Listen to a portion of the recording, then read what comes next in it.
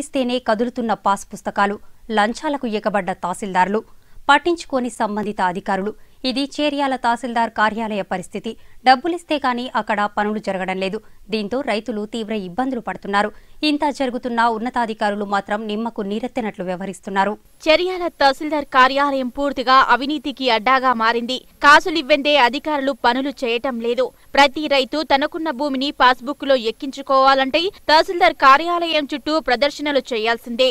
ఇన్ఛార్జీలపై వచ్చిన రెవెన్యూ అధికారులు రైతుల వద్ద అడ్డగోలుగా దోచుకుంటున్నారని స్థానిక ప్రజాప్రతినిధులు, రైతులు అనుకోవటం మండలంలో కోడైకొస్తుంది. పాసు పుస్తకాలు, వారసత్వం సర్టిఫికెట్లు, వాల్యుయేషన్ కు సంబంధించిన పత్రాలు కావాలంటే కంప్యూటర్ ఆపరేటర్ ను మొదలుకొని తహసీల్దార్ వరకు అవినీతిగా మారిపోయారని రైతులు పేర్కొంటున్నారు. కార్యాలయానికి వెళ్తే వీఆర్ఓ ఉండడు, ఉన్నా ఆర్ఐ లేరు. రేపురా మాపురా అంటూ ముప్పు తుప్పలు పెట్టి 3 చెరువుల నీళ్లు తాగిస్తున్నారు. తీరా ఆరా తీస్తే తహసీల్దార్ తో పాటు కంప్యూటర్ ఆపరేటర్ వరకు దోచుకుంటున్నారని ప్రజా సంఘాల నాయకులు, రైతులు అనుకుంటున్నారు. ఇదిలా ఉండగా ఓ రైతు తన పాస్ పుస్తకాలు కొద్ది నెలలుగా చేయటం లేదని తహసీల్దార్ ను నిలదీయడంతో నీవు ఏం చేసుకుంటావో చేసుకో అని చెప్పుకోవడం అక్కడి రైతులను నివ్వెరపోయేలా చేస్తుంది. రైతులకు పనులు చేయకుండా రియాల్టర్లు వేలకు వేలు ఇవ్వడంతో వారం రోజుల్లో పాసు పుస్తకాలు జారీ చేయడం ఎంతవరకు సమంజసమని పలువురు అంటున్నారు. పాలకులు తెలంగాణ ప్రభుత్వంలో రెవెన్యూ శాఖలో లంచం అనేది ఉండదని చెబుతున్నా చేర్యాల తహసీల్దార్ మాత్రం దానికి విరుద్ధంగా పనిచేస్తున్నారని పలువురు ఆరోపిస్తున్నారు.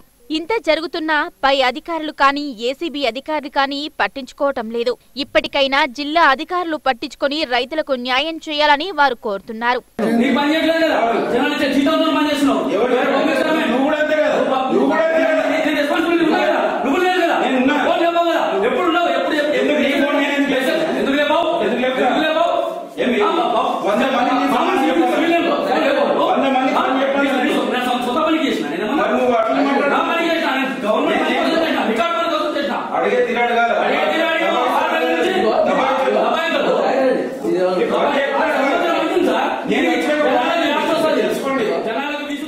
పిల్లిత రాజమౌళి, మా నాన్న పేరు సుల్తాన్, పిల్లిత సుల్తాన్, వాళ్ళు రామయ్య.